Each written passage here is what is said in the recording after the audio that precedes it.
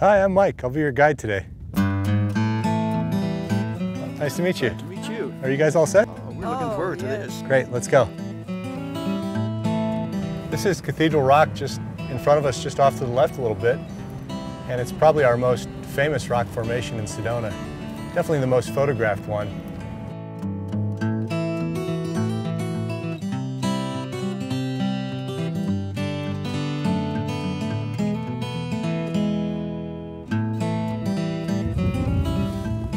So here we're looking at the erosional remnants. To our right is Courthouse Butte, and just to the left of that is Lee Mountain. So you're looking at basically the edge of the Colorado Plateau right here. And we sit just off the edge of it, Sedona does. And this particular edge is eroded into this escarpment, this big cliff, and that reveals the sedimentary layers of rock. Your inn, where you're staying, is just to the right of Courthouse Butte there, and that's where Canyon Villa is located.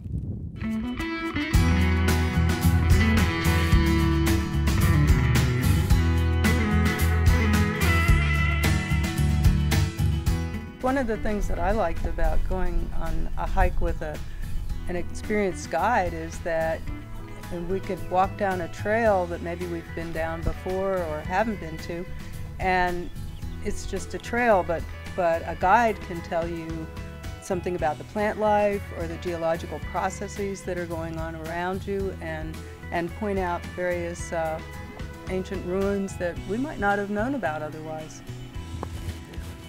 So we come over this rise, we're going to drop into a gorgeous Red Rock Canyon, and it's a very remote area. We probably won't see anybody today, and there's also a rock art panel in here, which is kind of cool.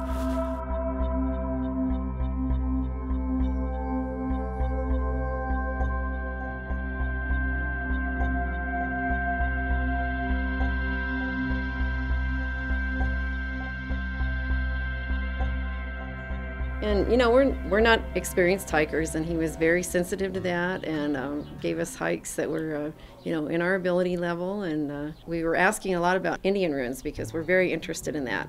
And we got a really good look at some Indian ruins that really no one sees. They're not on the signs. It was totally mysterious location.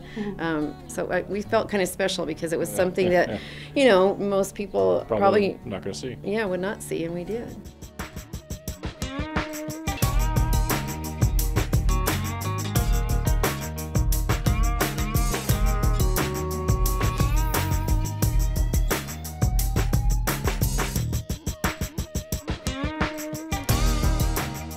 I would highly recommend using Mike on your first day here to give you an overview of the area. It's not a Disneyland ride. It's actually more of the history and more of the location, the geology.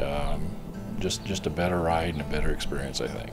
I could probably spend a week looking through the Red Rocks on my own, but based on our tour with Mike this morning, we now know everything we can do on our own for the next 3 or 4 days. So I can't say enough good things about Mike. Heading on back.